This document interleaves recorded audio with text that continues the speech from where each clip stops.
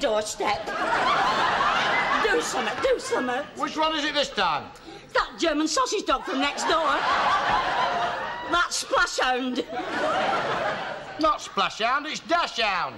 He acts more like a splash hound. I've had to mop and stone that doorstep 3 times this morning. Oh. Now look at you, sat sitting there with your shirt hanging out, your shirt lap. And look, you're showing all your belly button. Yeah. Don't you know that we've got a staying guest coming to stop? I'll say we do. Got my bedroom, Auntie. I've got to sleep in attic on an inflatable rubber mattress. If I don't get to sleep in first 5 minutes, I won't get to sleep at all. Why? It's got a bloody slow puncture. That'll be him now. Hey, they're soon, aren't they? It's only 2:45. Oh, I must get a little hand put on this watch. Get yourself going, you know, shake yourself while I go and let him in. You've cleaned the place 3 times already. What do you want me to do, blanco cat? Put that goose straight. It's been flying down the wall instead of up it. So would you if you spent the last 15 years looking up another goose's backside. It's caught me in my dirt. Still, I look fairly receptacle.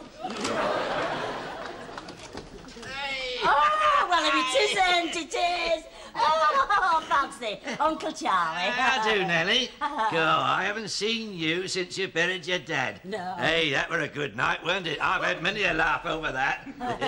Well, you have to, haven't you? You won't have seen my little lad for a bit, will you? No. Come in, Nigel. Oh, little Nigel. Give your Aunt Nellie a kiss. Kiss your Auntie Nellie when you're bloody told. Oh, ain't it, Bonnie? It only seems yesterday when I was nursing you and changing your nappy. Aye, well, I'm off then, Nigel. Behave yourself. Keep an eye on him, won't you see he comes to no harm.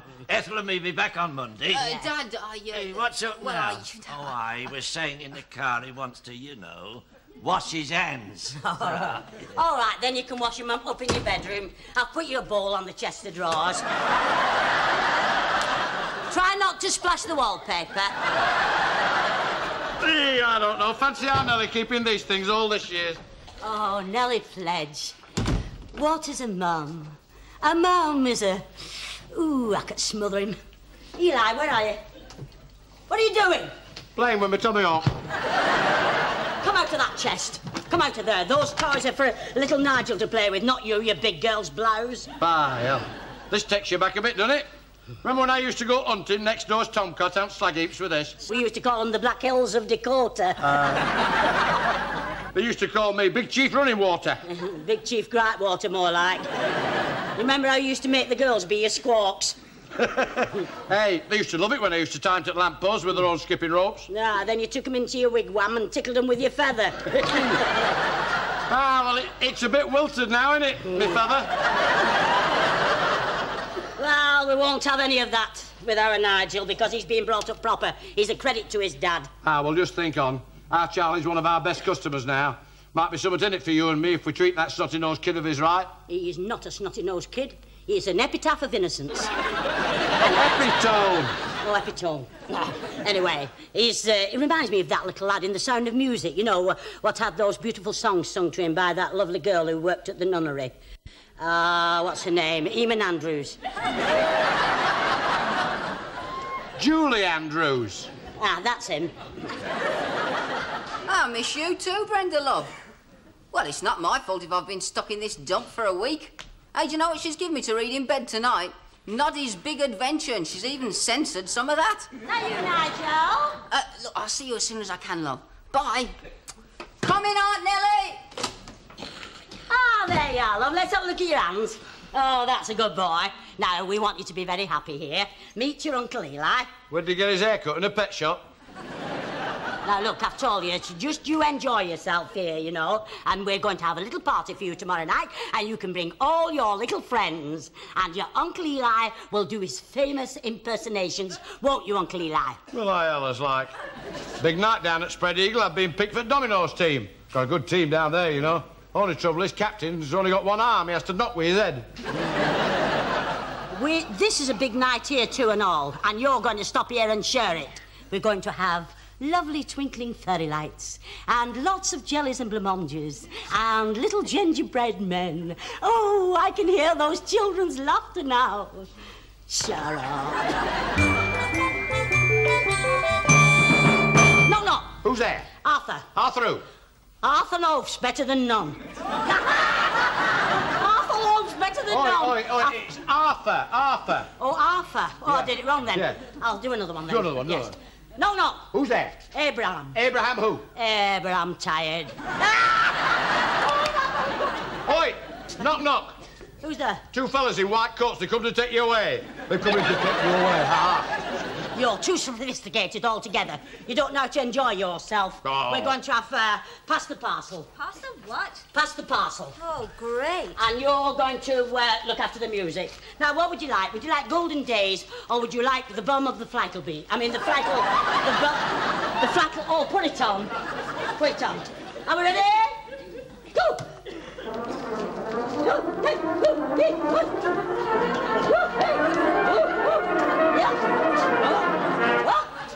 No, Brenda.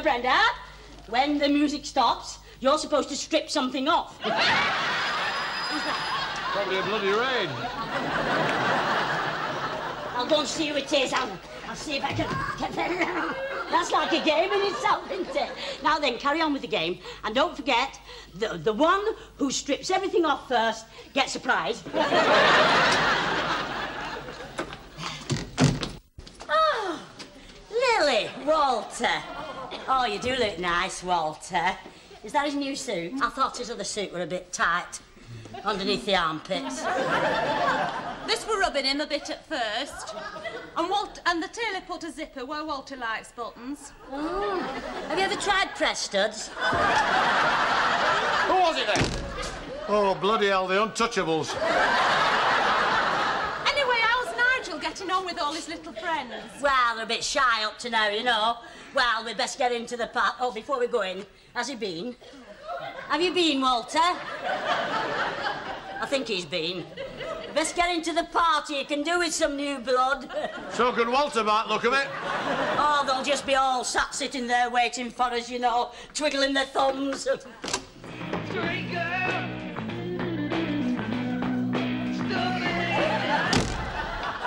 In there. What's the matter? In there. Oh, it's like Sodom and tomorrow.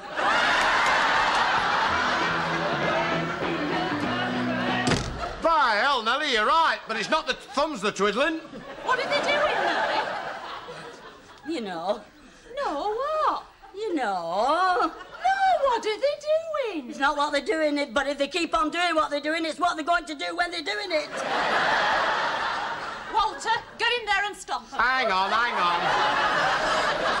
Don't send Steve McQueen in there.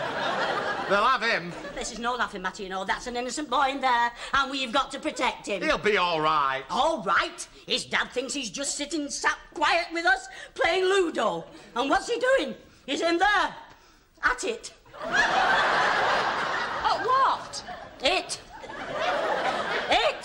And we've got to stop it. That boy's here with us for another couple of days, and we've got to keep his mind off it. What do you suggest we do? Handcuff him to Walter for 48 hours? I'm going to save that boy. I'm going to set him on the road to righteousness. He must climb every mountain, ford every stream. No good, well, it's not working. No. I'll tell you what to do. Sing him a couple of choruses of the folks who live on the pill. You are?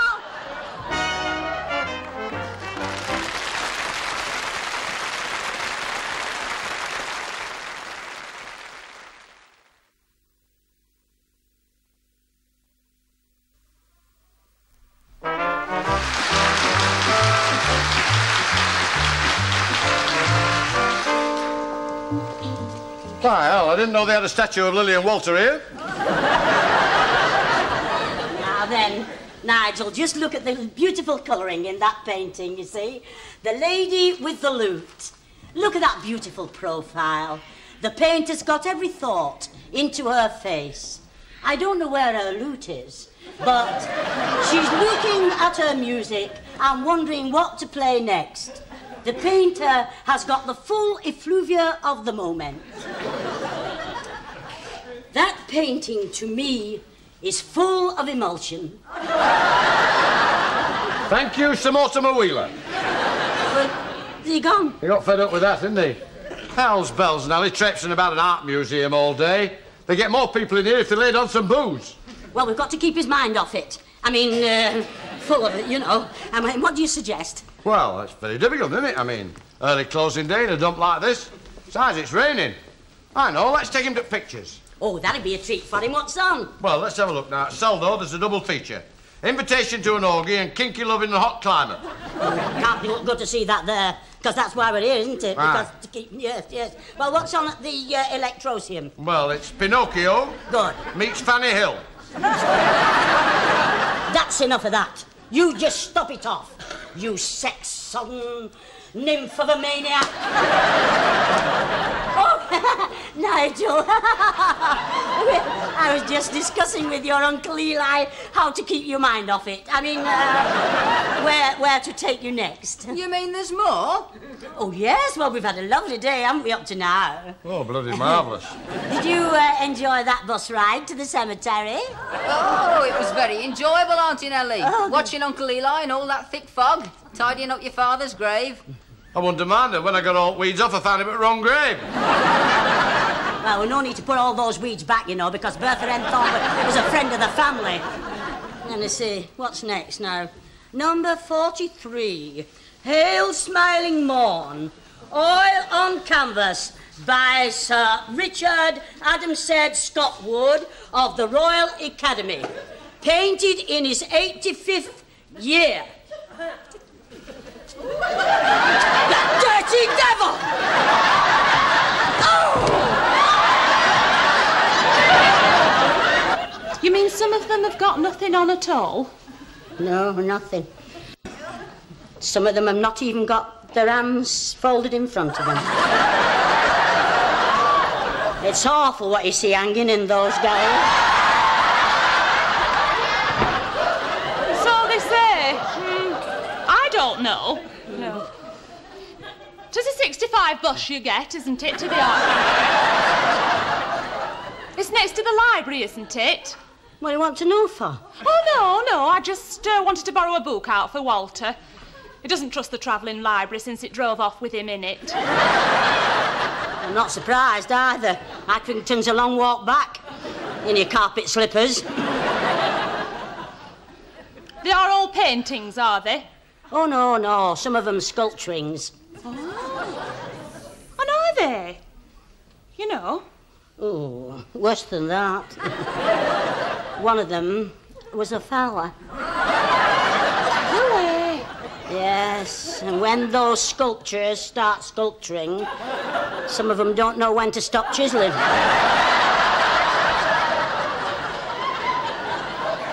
I suppose you'd call him one of them Greek gods. Well, I don't know if he were Greek, but he were a big lad.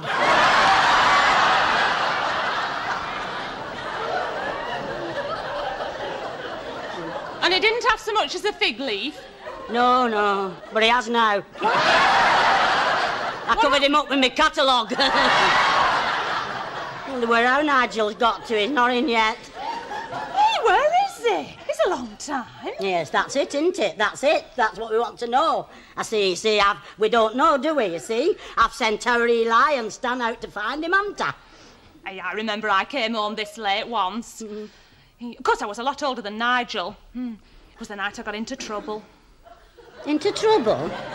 Never knew. No, into bother with me dad. Oh. It was the night me and Walter got locked in park. Oh, I remember you telling me about that. He tried to jump over those spiky railings. Put the wedding back 6 months, did that? I bet it were painful as well. I was at your house, you know. When it happened, I remember I could see your father, as plain as a park staff, stood standing there waiting for you in Market Street. Walking towards me, taking his belt off. Yeah, he'd have killed you if his pants hadn't fell down. Of course, he thought me and Walter had been, you know. Well, had you? No, we hadn't. Anyway, we didn't do things like that in them days, did we? I don't know. I don't know what other folks do. All I know is I didn't do them. I mean, in those days, I knew naught from nothing. And I don't mind telling you that I knew nothing till I got married. Oh, well, I suppose Walter told you all he knew then, did he? No, he knew no, neither. Did he not? Didn't nobody tell him? Well, a fella at work tried to explain it to him. Oh, and he didn't sort of, grasp it, eh? Come in. Don't worry, Eli. You Nigel won't have come to no harm. Hey, he'll have got himself a bit of fluff. Hey, shut up. That's what our Nellie's afraid of. Yeah, it took me back tonight. Days when your dad sent me looking for you. You were supposed to be at night school and I caught you out back with Vinegar Vera. Ah, Vinegar Vera. She was the first girl that ever kissed me, you know. Oh. I'll never forget that kiss. It was like putting your mouth inside a tram driver's glove. I bet she taught you a thing or two. Well, she was more experienced than me, much older like. She taught me never to close my eyes when you kissed anybody, otherwise they might pinch your pension book. In my time, nobody taught us out about sex. Us, it was all guesswork. We all had to grow up in dark. If you want to learn something, you ought to go to that art museum. Our Nellie was disgusted. Some of them paintings, you know. She nearly busted Liberty bodies. Me and my Ada went to art gallery once. Oh, it made my Ada very sad. She cried. What for? It was this here picture. A chap and his lass. They were all in bear. Get off. Huh? It was called Adam and Eve in Garden of Eden. Well, why did your Ada cry? She said it reminded her of me and her in Stanley Park, Blackpool. Tasting forbidden fruit. What were they, bloody crab apples? No, we were only young then. It was right before I kissed her goodbye when I went away to the First World War. And was she waiting for you when you came back 4 years later? She were that. With a lovely little newborn baby. Kissed her goodbye? What the hell did you do, Stan? Put a bloody time fuse on it? Never mind, Nellie, love. He'll be all right with a bit of luck. Anyway, I must rush now or else I'll miss my last bus. Yeah. Bye-bye, love. I bet our Nigel's missed the last bus and all what it is to be a mum. Well, you just off. Been keeping them happy, have you? Telling a few. Bye, you little caution you are. Never mind that. Have you found him? Not a sausage. Well, what have you come home for? You said he wouldn't come home unless you found him. You said you'd leave no turn unstoned. Oh, stop getting your knickers in a twist. I'm not getting me twist in a nick. I'm quite calm and collected. I mean, I'm just, upset about it. He'll be all right, Nellie, love. Oh, what do you want to stop out like this for? How do you mean? Well, what's he doing stopping out like this? Nellie, he's a growing lad. Well, he doesn't know he's a growing lad. What do you mean? I mean, there must be things he doesn't know. Why, how? What do you mean? Well, I mean, our Lily's just told me in strict confidence, Walter didn't know. Well, after looking at Walter, happened he didn't want to know. Well, I think we should tell Nigel. What, us? Yeah, no, you. Me? I wouldn't know where to start. Well, just tell him what my dad told you. You're joking. I wouldn't tell anybody that. Why, what did my dad tell you? Like about the facts of life? In one word, note. Note? No. I did say to him one day, I said, Dad, you know, I feel like I'm growing up and I'd like to know where I come from. And what did he say? He said, you know, I've been asking myself the same bloody question. And how did you get to know what you know? What, about the facts of... Well, I don't know. Facts of like life. we all do, you know.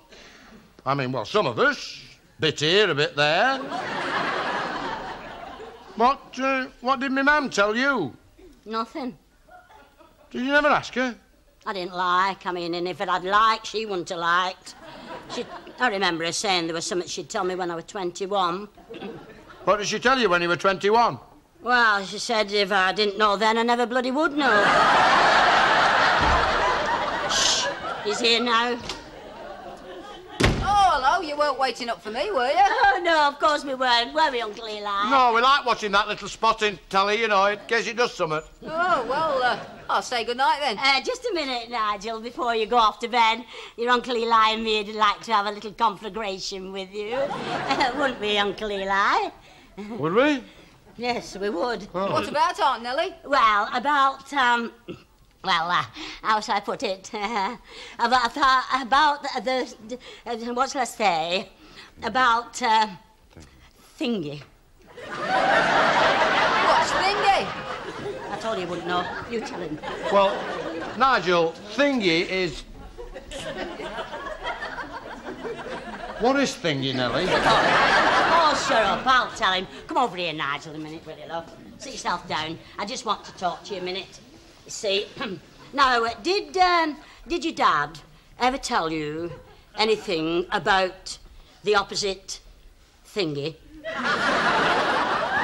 She means the opposite sex. Don't use that word in front of him. Now, put it another way. Put it any way you like, but get on with it. Sure. No, do you know about the birds and the bees? What about them? Well, the birds and the bees sort of get together and they flutter and buzz about and then they fly up into the mountain tops and swirl all around and then they swoop down together and they come down on the grass and they lie down and thingy. Oh, bloody Nora. Why don't you come straight out with it? All right, clever clogs, if you know all about it, you tell him. Now, son, Nigel, now that your Auntie Nellie's left us alone, we can talk this thing out man to man. I mean, we don't want to go around the houses about this birds and the bees nonsense, do we? I mean, you're a clever, sophisticated young man, I think. Now, what I can say can be summed up in 2 words. And when I've said those 2 words, I don't want you to mention them outside this room again. Gooseberry bush.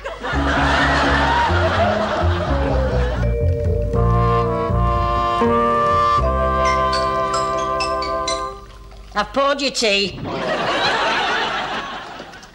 You made a right pig's ear out of that, didn't you? Well, it was very difficult. I mean, it was most embarrassing. Trying to tell somebody something you didn't know anything about. Oh, you were all right, weren't you? All that business about the birds and the bees and the flowers. He's not interested how a bloody daffodil does it, you know. Well, what did you tell him about the facts of life? I told him 2 facts. Fact 1, stop messing his Auntie Nellie about and me about. Stop going out with birds, and he'd get 10 bob. Fact 2, if he didn't, he'd get a bloody thick ear, and that's a fact. Very difficult bringing children up these days, you know. I mean, there's temptation everywhere, especially for boys. Look at the girls these days. See-through blouses and see-up skirts. Look them on the Isle of Wight, you know. Foam, all up in foam, that's what they were. Oh, knickers. No, not even those, just foam. Anyway, there's been no foul practice in this house while that boy's been here. And when he leaves this house, he'll leave it as he came. Virgo intracto. And that's our Charlie now. Anybody at home? Come in, Charlie. How do, Nellie? How do, Eli? Hello there. Well, has he behaved himself? He's been a proper little... Belter. Yeah, well, have you come to take him away? Yes. Good. I was just wondering whether you'd do me another little favour. You see, Ethel and me have had a special invitation to the Workington Food Fair. You don't want us to keep him for another week? Oh, no, Eli. He's coming with us. Oh. I just wondered whether you'd look after my little girl for a few days. Come in, Susan. Oh, God, I hope somebody's told her about things.